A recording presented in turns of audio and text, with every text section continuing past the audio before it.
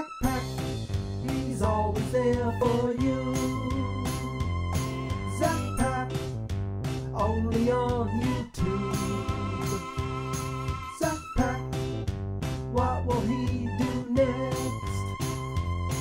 ZakPak, let's find out, 'cause it's on with the show. Hey you guys, Zach here, coming at you with another video. So today I am going to be on my computer on Reddit.com. No, get the shit out of here. I think I'm going to start doing this simply because the fact that people post a lot of interesting things on Reddit about their opinions about certain games that are coming out. So I think I'm going to do a couple of these. I'm going to do like a Mario Party one. But today's obviously is about Luigi's Mansion 3 and mostly about what people want from the game. So, this should be interesting, to say the least. So, let's get started. Alright, so this first little thread here, or whatever it's called on Reddit, I don't know, I don't use Reddit. So let's read this little thread here. Unlike Luigi's Mansion 2, with multiple mansions, I think we're going back to just one mansion, in quotes, in Luigi's Mansion 3. Pretty sure this time around, the whole game takes place in a hotel. At the beginning of the video, you can see Mario's suitcase on the ground. You also see the hotel front desk a few times, including male cubbyholes. There's a dining room scene with multiple round tables. The hotel resembles Disneyland's The Twilight Zone Tower of Terror in its stacked-up design. Then someone commented, "I think you are right. I really hope it is one big-ass building, just like in the first game. Having multiple mansions was okay, but it killed some of the immersion of being in that one big creepy house like the first game had." Then someone else replied, "I really liked having multiple mansions in Dark Moon personally. They were all designed very well in my opinion, and it lent a lot of variety to the game. At the same time, though, having one huge mansion larger than the original could be good too.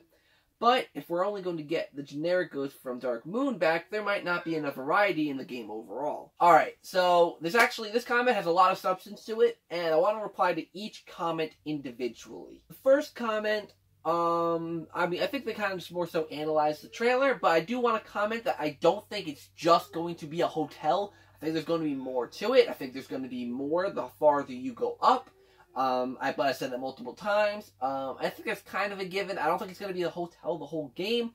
Because if they're going to make a game and it's going to be one mansion, there has to be a lot in this mansion for it to be a decently length game. So I think that they're going to have a few other elements in there besides the hotel. But other than that, he's just kind of analyzing what he saw from the trailer. I'm going to skip the second comment because there's really not much in that second comment. But in the third comment here, with the multiple mansions thing, I wouldn't mind it either. But, like, the thing with the multiple mansions in Luigi's Mansion 2, Mansions 3 and 4, I didn't like. Being the old Clockworks and the mine, the snowy mine or whatever that was called. But the first two and the last ones I did kind of like, design-wise. But I didn't like how they functioned. The first one was fine. The first mansion I thought was fine. I genuinely liked the first mansion part of the game. But in the second mansion, where they they split it in half, and you could only explore the half of the game wanted you to, and the rooms were all kind of unlocked. You just had to run through them and capture the ghosts and stuff. It just didn't feel like Luigi's Mansion to me. So if they did multiple mansions, and they gave them all a good theme, and added, like, good variety, and made them all creepy, but also kept the kind of more explore, the explore style of the original game, rather than, go into this room in this mission, and go to that room in this mission, having that more exploratory feel where you're actually exploring the mansion. I think they could make that work with multiple mansions. I just don't think with Luigi's Mansion 2, I just don't think they handled it correctly. But also here, he does make a good point with the ghosts. The ghosts do kind of kill the vibe of Dark Moon. Any atmosphere that game did have was ruined by the ghosts, because the ghosts had such bubbly, out there personalities. I mean, like I always say, I don't think the game should be haunted. I mean, let me step back. I don't think the game should be too scary. I don't think it should, be too gory, nothing like that. But the ghosts should actually try to scare Luigi, rather than playing catch with the strobe bulb functionality, or, like stealing parts of a pinwheel and just being like, oh, I'm gonna go and hide like the silly character that I am. No. They should actually be genuinely kind of creepy, kind of spooky, that kind of stuff. Alright, so this next set of comments here kind of goes with my last point here. This person comments, I hope they make cool ghosts like the original and not the silly kid cartoon and uninspired ones like in Dark Moon. Someone comments saying, doesn't look like that's where they're going with this. As in it doesn't look like they're going with the original vibe, unfortunately. So responding to those two first comments, I think they kind of drift off a little bit in the next two. I like the ghost design of the one single ghost we see in this game. Polterpup is back, which is kind of unfortunate because that gives me PTSD of Luigi's Mansion 2. I hated Polterpup in Luigi's Mansion 2. I only thought he was okay in the last cutscene. Because all Polterpup was good for was more fetch quests in the game, and I did not like that. I did not like how Polterpup was used in Luigi's Mansion 2. So seeing that he is in Luigi's Mansion 3, it gives me a bad feeling. It does good in terms that it keeps like a franchise brand thing kind of going. Like, oh, even though there are new ghosts, Polterpup is coming back. That's something that, is returned from from Luigi's Mansion 2 at least. So, if they're going to bring back Polterpup, they're going to bring back something that, like, I didn't like from Luigi's Mansion 2. I hope they're going to bring back good designed ghosts from the original. But like I said, the ghost in Luigi's Mansion 3's trailer looks pretty promising. There are a few changes I would make to that ghost design, but that will be in another video. So someone else responded to this comment saying, well, it looks like it'll all be in a hotel, so at least it's all in one location. Hopefully they bring back portrait ghosts. I'll be fine with the dumb-looking normal ones if they bring back the interesting ones. That's actually a good point. I actually never thought of that. Because portrait ghosts are such a main part of the game that, if the common ghosts are few and far between, but also generic, it could work out if the portrait ghosts were interesting enough. I'm not saying that I don't want good common ghosts, but if they weren't good, but they had good portrait ghosts to supplement it, it wouldn't be as bad. And then someone else responded here, same here, adding in the generic ghosts is fine as long as they're not a focus. There were generic ghosts in the original game, and this would just be more variety. But the most fun I had in the original game came from discovering unique portrait ghosts and figuring out how to capture them. So yeah, definitely something that this game needs to do. It just needs to. If it's not going to have portrait ghosts, then at least add more variety in the common ghosts. Okay, so let's look at another comment here. Oh hey, turns out Luigi was using a different model of the poltergust in that Smash trailer. Told you. On one hand, I'm glad they ditched the multiple themed mansions, or at least it looks like they did, but on the other hand, they're going with the Luigi's Mansion Dark Moon ghosts again. Or at least they're the ones we see in the trailer. Actually, it's not the Luigi's Mansion Dark Moon ghosts, but I think he's probably referring to Polterpup being in this trailer, which, like I said, I don't like the fact that Polterpup is in this trailer, unless they actually, change how he's used in this game. Because if he's just there to steal keys again and to just hop from room to room, I won't like it. Maybe once or twice. If they did it, it'd be whatever. But if that's all he's there for, then I'll be disappointed. So I'm going to skip a couple of the comments here and go to this one that says, man, the mission system was the worst. You know what was great about Luigi's Mansion 1? The genuine sense of atmosphere and learning your way through the mansion. Doesn't work so well when you're getting constantly interrupted and teleported around. That's another fair point, right? In Luigi's Mansion 2, there's a lot of teleporting. There were those teleportation devices. And, it made a game where you already couldn't explore the mansion even more restrictive when you're basically, in some missions, teleported to where you already need to be, rather than getting to wander around the mansion to get where you need to be. The game will just teleport you there automatically. So, the teleport thing needs to go as well. I've never mentioned that, but I hate the teleport thing. I think it needs to go. Next up here. Hyped up for a new Luigi game, but fuck off with these lame-ass ghost designs. The ghosts in the OG game were 10 times spookier than this. Then someone replied, glad I'm not alone. The OG game has a genuinely spooky atmosphere to it, which the 3DS game threw away. And they're continuing to do that here. Hard to get excited for these games when the original 2001 GameCube game still looks better. Honestly, it was more that a majority of them were unique, instead of just the same lame-ass ones repeated over and over again with different palette swaps. Yeah, I love the first game's boss ghost because it had story and there was lore. It really made you wonder what the residents of the mansion were like when they were alive. But Dark Moon just had generic ghosts and no big story. Didn't like it, never finished it. I'm afraid of Luigi's Mansion 3 being like the second game. This is saying something, right? Like, I always thought that I was in the minority that thought that Dark Moon or Luigi's Mansion 2 was not as good as the original for multiple reasons. And I thought that based on the review scores that critics gave it.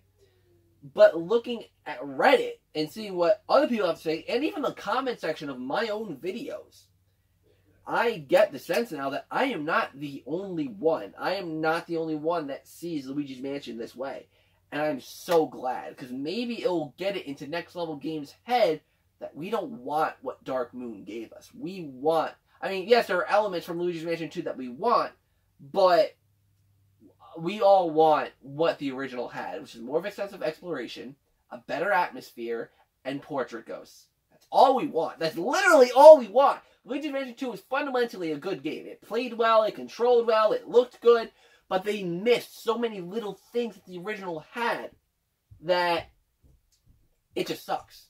Alright, so this next comment here says, I'm glad that we're getting a third Luigi's Mansion. Definitely one of my favorite Nintendo series, even if Dark Moon was disappointing. I really hope something like Portrait or Human Ghost makes a comeback. I like their boss fights and little bios, and because I missed them in Dark Moon. So Luigi's in a hotel now. Cool. I always thought a big hotel would be a good setting for a horror game in general. Hopefully 75% of the rooms won't be jammed or locked. I also hope we'll get a villain that isn't King Boo this time around. Honestly, the Switch is starting to get more appealing for me, but I still think I'm going to wait until the price goes down and or more games are added in its library. So this is actually an interesting comment, because I selected these comments about a week or two ago, and I'm just getting, to really look deep into them now, and I don't remember this one. So this one's going to be an interesting one to comment on. So I'm going to go through it point by point in his comment. I'm glad that we're getting a third Luigi's Mansion. Definitely one of my favorite Nintendo series, even if Dark Moon was disappointing. Which is really a funny thing, right? Luigi's Mansion is my favorite game series, but I didn't like the second game. It's like, I think it kind of falls under what Star Fox goes through. Star Fox is one of those games that a lot of people love, but there's so many games in the series that they don't like because it changes the formula. Luigi's Mansion falls in the same category, and I think even Paper Mario also gets this treatment. Where the first original game, or games, was great.